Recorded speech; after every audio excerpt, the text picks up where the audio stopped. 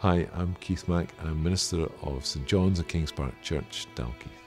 When I look out on a Sunday morning, possibly a third of the congregation, if not more, have experienced Alpha.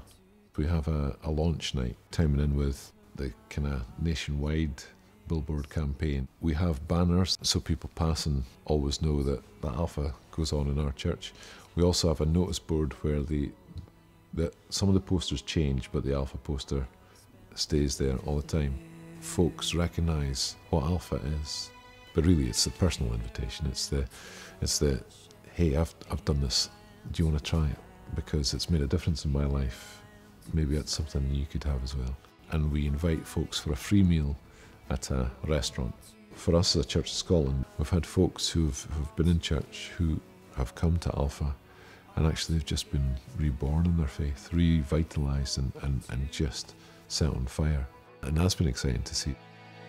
Our church shouldn't just be for its members. The church should be a force for good in the community.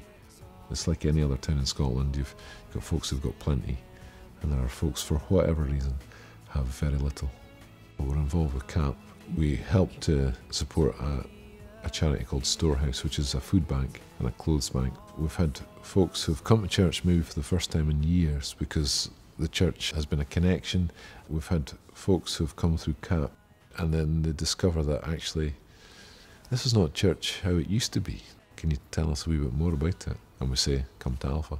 Big event days like Easter, Christmas, baptisms, blessings, we then plug Alpha then. We also invite folks who have done it before to come and give their experience. We have a rocket scientist.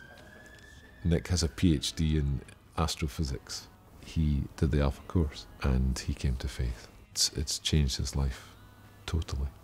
One of the great things has been to see how he and Heather have just kind of grown together, and also the kids looking from the outside that it's because God has worked through their lives in Alpha. We run a parent and toddlers group, and there's always leaflets and posters available for folks there. Everyone's welcome, mums, dads, carers, grandparents. They end up getting to know the local mums who are maybe in church, and then they can invite them to Alpha. They make friends, they really enjoy it, and then that's brought more families into our church, and lots more kids, and it's just grown as a result, which is great. We try and use house groups. It's our kind of main way of continuing folks to grow and to connect with people. We'll try and get them into established house groups. If the Alpha attenders have really enjoyed being together and want to continue to be together, then we'll start a new house group. The Church of Scotland's in decline. We're not in decline here. We are a growing church. Sometimes churches don't want to grow because it means they're going to have to change, and it becomes noisier and messier, and there's kids running about everywhere. Alpha works well for Scottish people. It's an easy tool that brings people to faith. We run Alpha, the church grows.